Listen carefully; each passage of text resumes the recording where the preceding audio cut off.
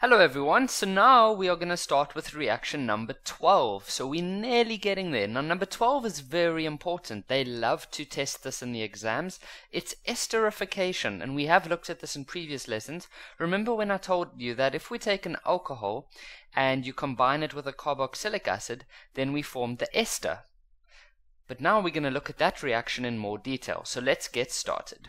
And so there we have the alcohol plus the carboxylic acid. So the alcohol we know because it's got the OH, and we know that in the word alcohol there's an OH. Then we've got the carboxylic acid, which also has an OH, but it also has the double bond carbon attached to the OH.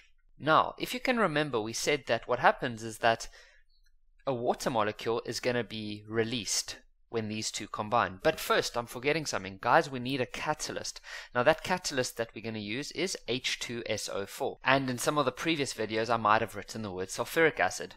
Okay, but sulfuric acid is H2SO4. So we said that a water molecule gets released, but I wonder if there are any of you watching who can remember how it works. For example, we could lose this OH and this H over here, or we could lose the following. We could lose this H and this OH. Both of those are going to give us a water molecule, which is great. That's what we want. But we said that the way it works is that after the water molecule has been released, the alcohol part and the carboxylic acid part should still have one oxygen left over. And so the way we can see it right now, this is how it's going to work.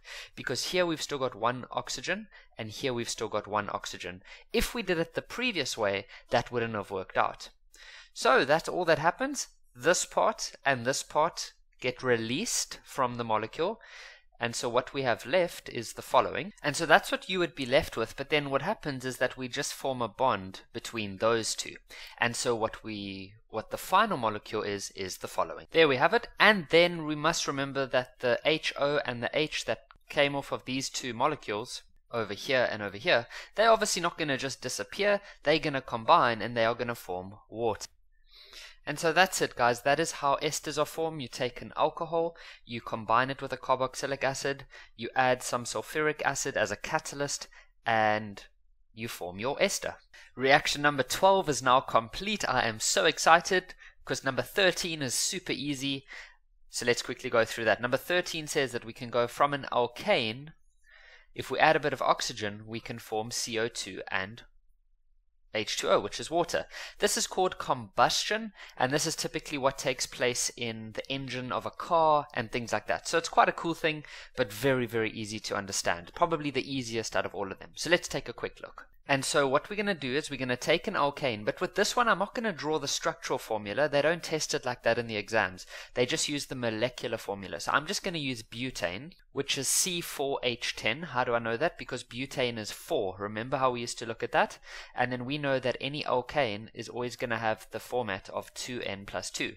So if you say 4 times 2, which is 8, plus 2, you get 10. And that's how I've got that over there.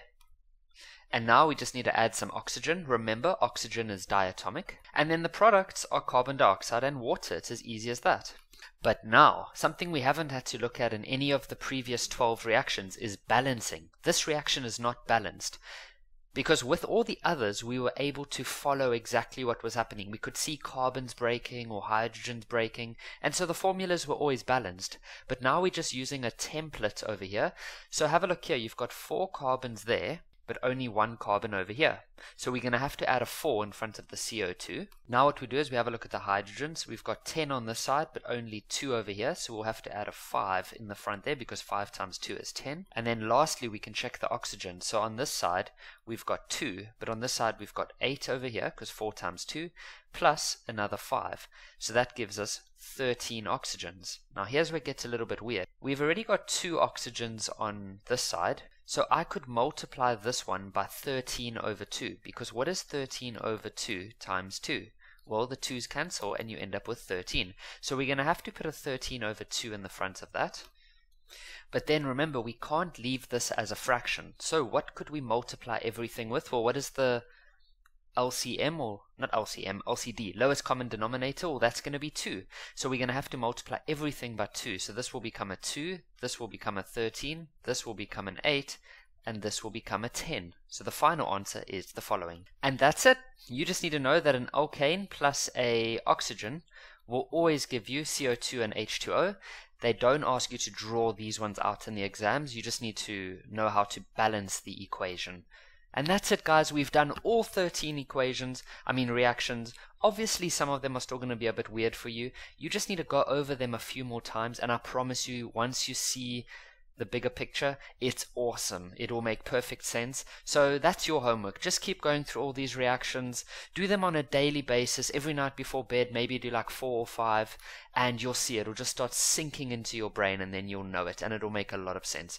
So that's it, guys. That's the reactions done. Thank you so much for watching.